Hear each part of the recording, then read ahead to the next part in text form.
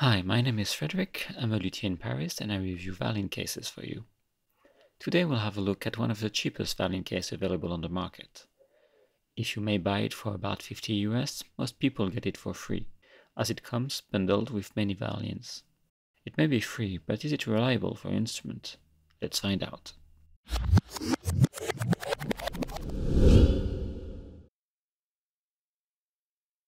This case is an OEM case.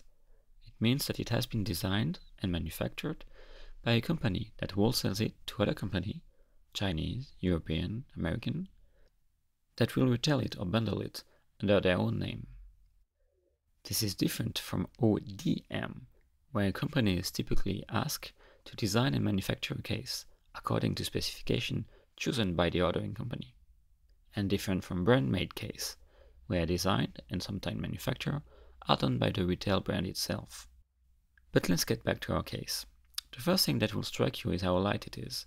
You can literally hold it with one finger. And while this may be explained by its polystyrene and plywood frame design, there is more to it, or should I rather say less. Taking a look at the case, you will notice that there is no fits, no subway handle, no D-ring anchor. This case comes down to the bare minimum: one uncomfortable hard plastic handle, 3 backpack anchor for the straps fixed on the back of the cover rather than the case, and a 3mm padded instrument cover. That's it. Its plywood frame is not much of a frame. It's limited to 1mm thick 2cm wide stripes located on each side of the zipper, just meant to accommodate the screws holding the nylon cover. The straps are no-frill 3mm straps, and while I'll concede that considering the lightweight case, they don't feel as bad as the marginally improved one featured on 2 or 3 times heavier violin cases. The real concern here, from the plastic carabinier to the sewing quality, is reliability. Weight-wise, we're at 1 kg 180 with the straps, 1 kg 110 for the case only. For its dimensions, 77 by 25 by 13, it's really light indeed. The case interior is made of the very typical polyester velvet that you find in all Chinese enterprise cases. Oh, and yes, the lid tends to close by itself, and you will need to force it a bit to compress the styrene into the right position. This is another source of concern. Here the plywood frame is minimal and does not do anything for the structural integrity of the case, especially in places like hinges that will progressively lose their structure under the case load. On the inside, the instrument is positioned with an angle at the front of the case. The case offers 2 accessories compartments, one open at the front, one closed at the bottom. I usually like this kind of setup when done properly, but here the depth and width of those compartments will require from you some creativity if you want to fit your shoulder rest. You might have noticed a small padding at the bottom of the violin compartment. This is usually part of an instrument suspension system made to mitigate impact of a fall. Here it isn't, as nothing prevents the violin from hitting the lid. Speaking about the lid, it features 2 basic bow holders, the kind where your bow hair gets stuck every now and then, and an hygrometer. Please note that you insert your bow behind the plywood cover, rather than into bow holders. And you should pay attention to slide your bow out. I know that children tend to pull their bow toward them. On this case, it will break the cover as the plywood is just glued. I've seen this happen countless of times, where this part ends up holding only by its fabrics. Regarding violin compatibility, this case is kind of restrictive. A 35.5 cm as this one fits fine. A 35.9 might fit if you force it a bit into the styrene, but anything above won't fit for sure. And think about placing this case next to a wall, as it just can't stand still and swings back even with a light score load. The music score pocket is of small size. You won't be able to fit large score. A couple of A4 will be fine, and it's actually a good thing. As the case structure can't handle much load, you won't be tempted to overload it with scores. It's now time for the rain shower test, here presented in fast motion. If most cases can handle drizzle and light shower, there is always at least one day when you will be outside without an umbrella when it's raining cats and dogs.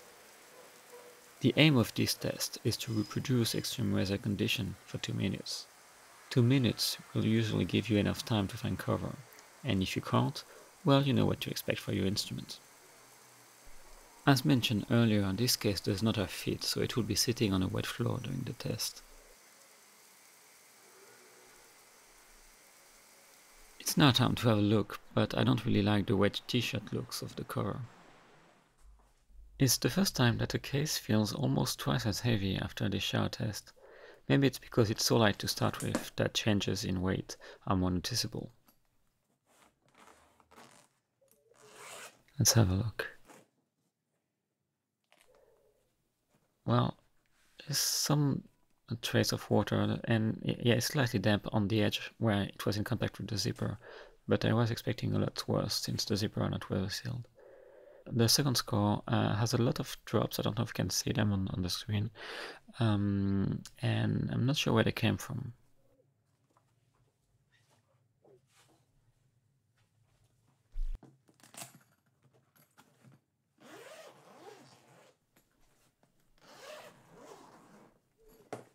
Okay, so the two white linings that are dangling now, and the rear compartment is wet. Yeah, so is the bottom edge of the case. Yes, really wet. The cover is soaked, and those two parts took in some water. Surprisingly, the bottom of the compartment is actually dry. The lid seems wet as well. Let's have a closer look. Yes, all this area is humid, and I feel that the lining charged himself with the humidity, and that's why they dangle now. The top edge of the case is okayish. Definitely humid, but it does not feel soaked, and the bottom of the case is dry. The instrument cover does not feel wet, maybe just slightly humid in places. Before the drop test, I had to face an unexpected issue. It took me 2 days to have this case completely dry. Instead of drying, the inside fabric rather was getting more humid by the hour. Ultimately, I figured it out. During the test, some water got in between the shell and the cover, hence the wet t-shirt aspect, and this water continues to diffuse in the case after I took the shot. Once I realized that, I placed the case vertically on a cloth to drain the water. Anyhow, it's now time for the drop test.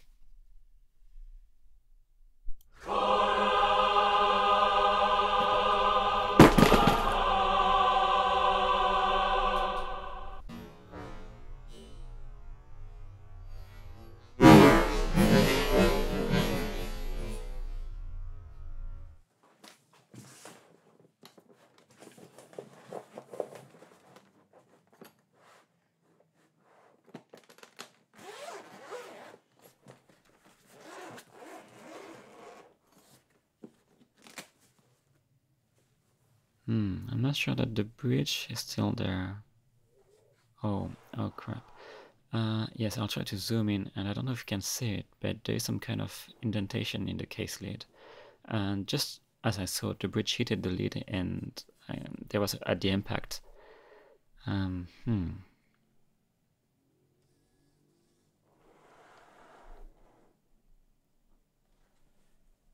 Okay, now the bridge is still there, and well, everything seems okay. I'll double check, but I don't see any crack. The bridge moved slightly, but that's okay. No soundpost crack, and on the back is fine as well, so this is a pass. Time for the summary. Well, there really are a lot of shortcomings with this case. The only enjoyable thing really is its weight, and that comes at the price of safety. Can we really say it passed the drop test? Not so much when you think about it.